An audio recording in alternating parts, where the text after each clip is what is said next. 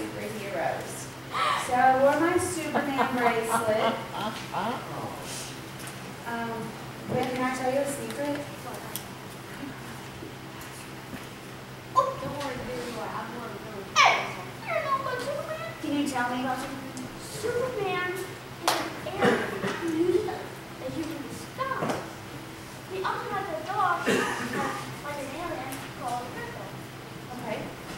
What about Batman? You know about Batman? Batman, he's rich and no has decided to be around. Okay. Captain America. Captain America was really better. No, the shield has red, white, and blue on it. Do you know what his shield does? When he throws it, it comes back to me.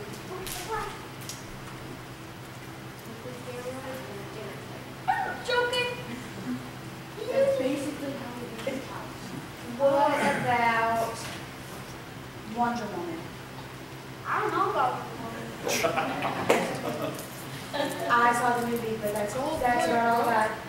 She has a rope of truth. So when she ties it around you, lasso rope, whatever, same thing.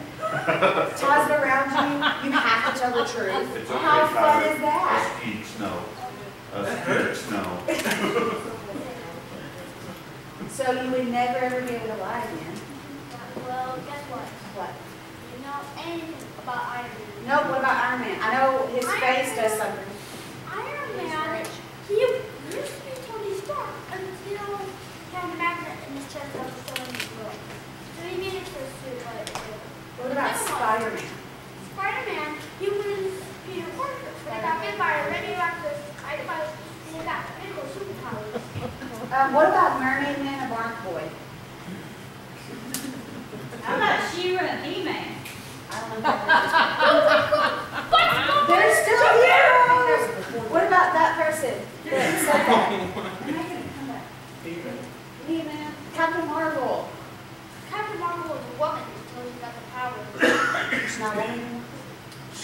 Hero! So girls can't be heroes? You can.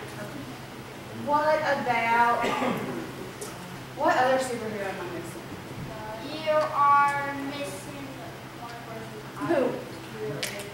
Hulk? Rocket! Rocket the raccoon! Rocket was going to this. Everyone said God. Is he a superhero? Yes. Yes. What's God's superpower? He's able to make us happy. He's able to make us a gender. He's also able to control the weather. Right. We can't control everything. We Sometimes we wish we can. could. There was there's a thing called cloud seeding, which back then it called us flooding. What about like Cloudy with a Chance of Meatballs? They control the weather. It's raining carbs. That ain't horrible. It's raining carbs. Sounds good, right? Not just bad meatballs, just what's it? You don't have to make food again. It's right there inside. So today, Brother Tyler's going to talk about superheroes and the last one that we mentioned. So he's going to talk about Jesus and how he's our superhero. So let's open up our ears real big and pay real close attention to see how Jesus is maybe like Superman or Batman or Captain Marvel Or Rocket. or Rocket or Wonder Woman. I hate Rocket. Let's say a prayer. Hey God, thank you for this day. Thank you for bringing us here safe. Thank you for sending your son as our own superhero. God, I pray that you help us listen and look for you this week as we go about our lives, God. Pray that you let us have a safe week and return here safe at the next appointed time. In your name I pray. Amen. Amen.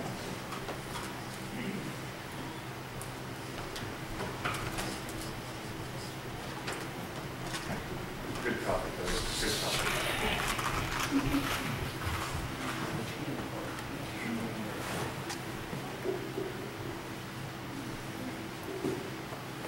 Y'all aren't even ready. Not even ready. When I get to talk about superheroes, I become a whole other person. Because I love superheroes a lot. Boy doesn't. or I don't. Doesn't matter the age. What boy doesn't? Yeah, I mean, what boy doesn't? Yeah. You're right. I'm what people would call a man child. So, Heather will 100% agree with that. Before I talk any longer, let's get our scripture for today. Our scripture comes from the Gospel of Matthew, the 28th chapter. So the last chapter of Matthew, starting with verse 16 and ending with verse 20. Okay, can you repeat? Matthew 28, 16 through 20. Thank you. You're welcome. And good morning, by the way. Good morning.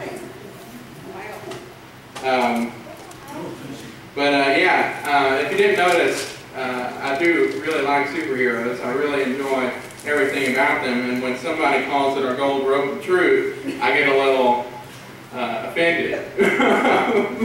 But it's okay. It's all right. I shouldn't be that way.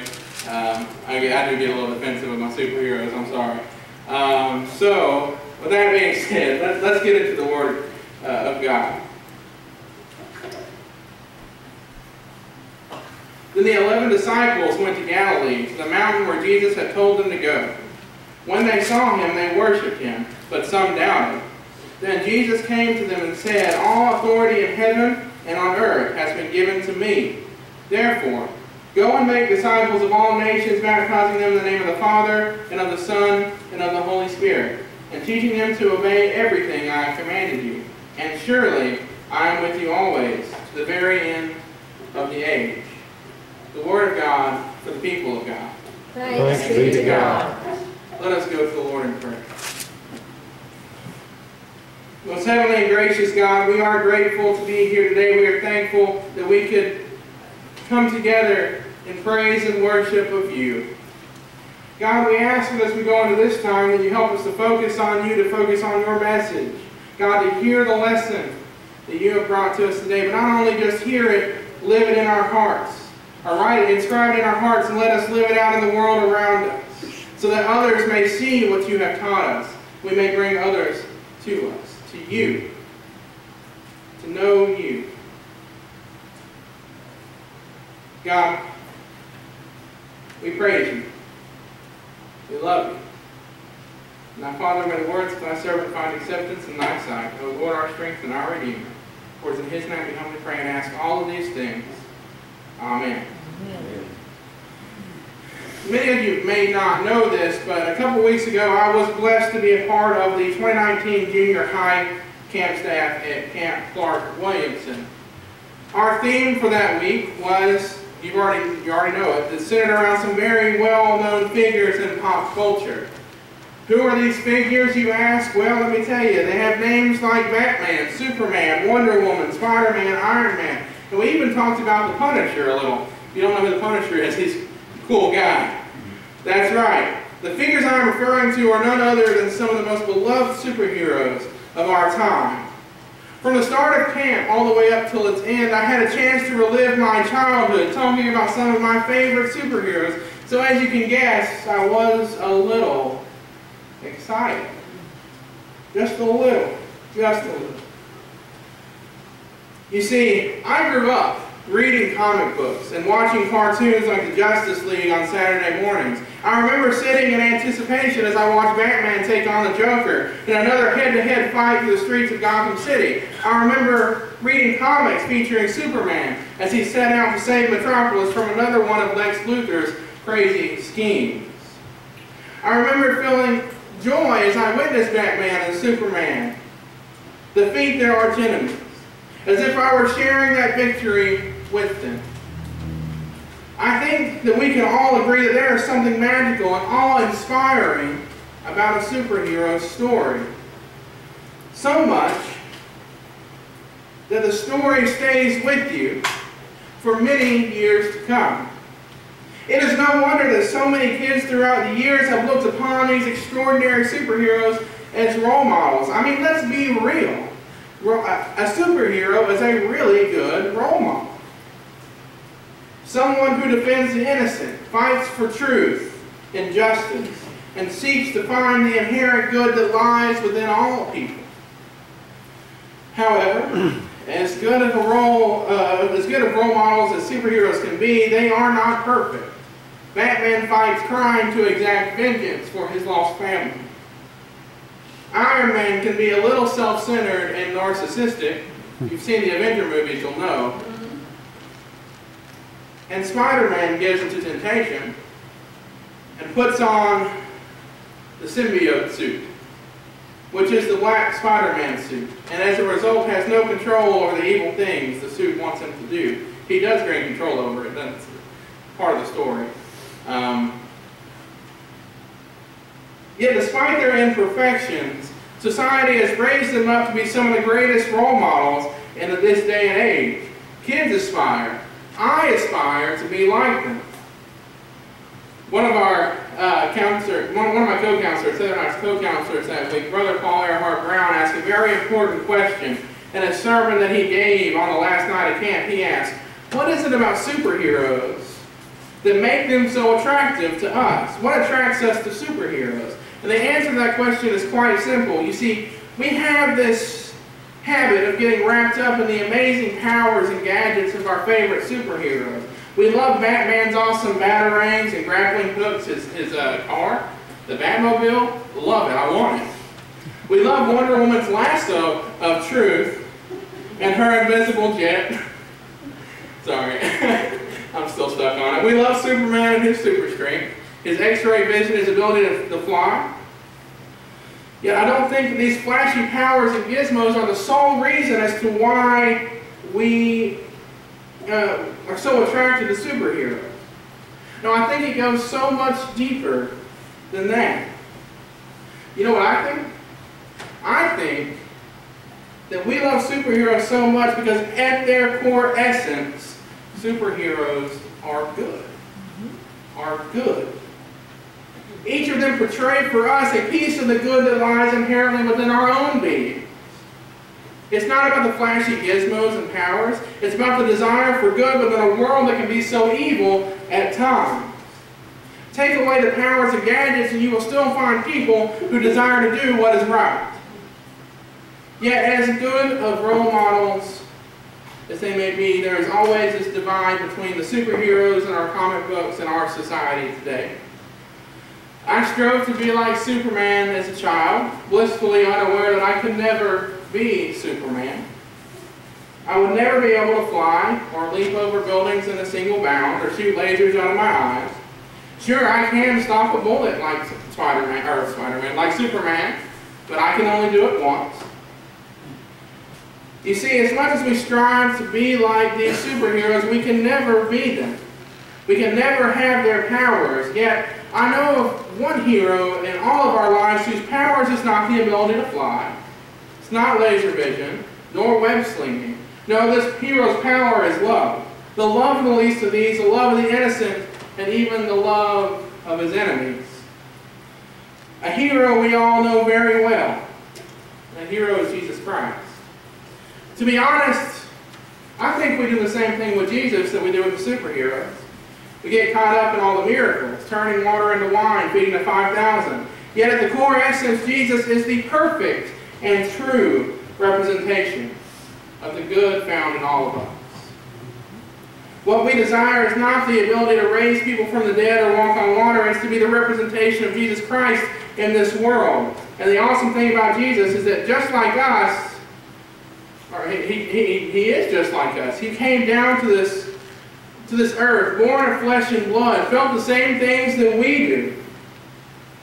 Felt the same pain. He felt hunger and thirst and agony. He felt sorrow, wept over lost loved ones.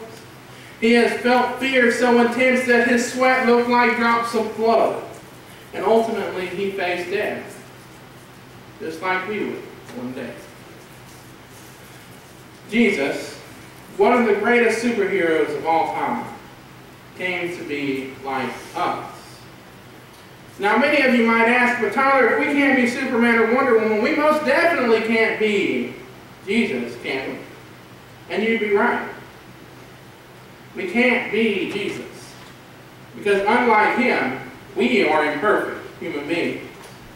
Yet Scripture tells us that right before Jesus gave the Great Commission in the Gospel of Matthew, he says this, all power on heaven and on earth has been given to me. You see, though we can never be Jesus, Jesus has given us the power to do as he does. The power to love the least of these, the power to love the innocent, and the power to love our enemies. Being like Jesus doesn't hinge on our perfection. No, being like Jesus only requires us to take a step into this world in faith and in love of others. It's not about raising people from the dead. It's about speaking words of life into the dying hearts of this world. It's not about walking on water. It's about walking alongside the outcast and the excluded in faith and love. You don't have to be perfect to be like Jesus. You just have to have faith.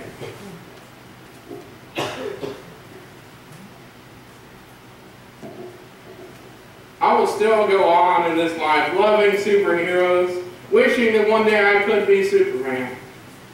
Maybe, I just like to be able to jump a chair in a single bound. Can't do that, can't jump, I don't know. Maybe not that part, or stopping bullets doesn't sound too fun either. But I do know one thing.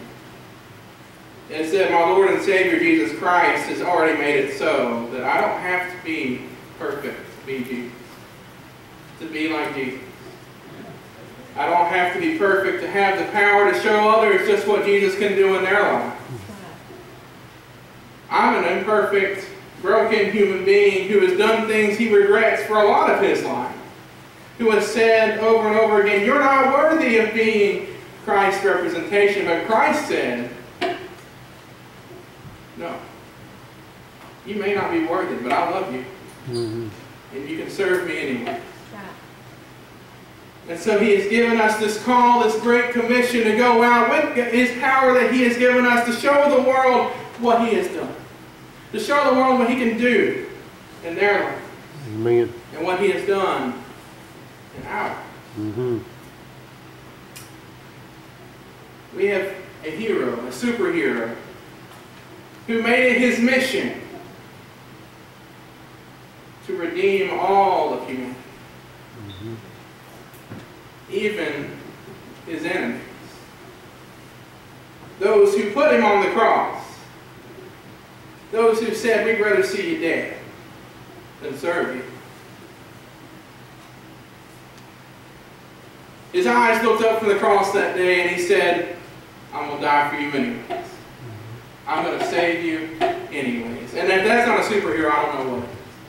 If he's not a superhero, I don't know what it is. Because to me, that is the perfect representation of what a superhero should be.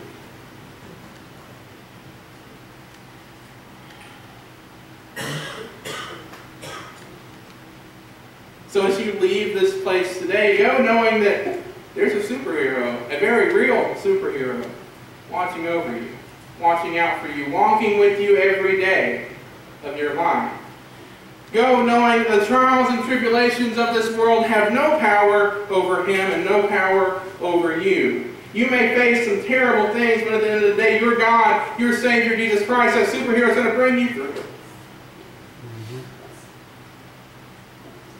There's nothing you'll ever fear again. Just hold on to that man named Jesus, the greatest superhero of all time. Let us pray. Most heavenly and gracious God, we are grateful for your Son, Jesus Christ, who came to this world, who became flesh and blood, who felt the same pain, the same suffering, who felt joy and laughter in the way that we feel it, who felt sorrow, who felt anxiety, who felt doubt, who felt all of the things that we feel, who knows what it's like to be human, to be tempted,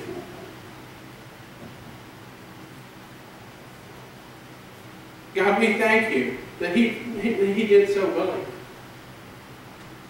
That he came down to this earth to be like us so that one day we can be like him. And God, we thank you that being like Jesus doesn't mean that we have to be perfect, because we know full well that we'll never be perfect. We try and try and try, and we'll still mess up, we'll still fall down. There's no doubt about it, you know it, God. That we are imperfect human beings. But through your Son, through the power that He has given us, we can still go out and tell the world about You and tell the world about Him. To show others that even though we might not be perfect in Your eyes, we are. Because Your Son made it so.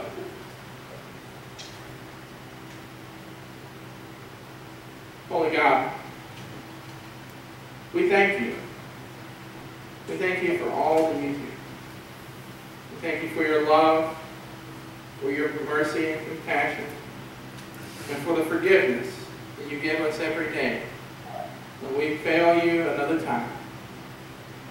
God, we pray that You give us the strength to say no to those temptations. That You help us try to live a better life, a life suited for a follower of Christ, suited for a child of God. But also remind us that even when we mess up, even when we do fall, that You're always going to be there. You're always going to be there forgiving us, showing us mercy. Help us to reach out to those who need to be reached out to. God, let us share the message of Jesus Christ in this world that needs it so desperately. We love You and we praise You. It's in Your Son's holy precious name that we pray. Amen. 280.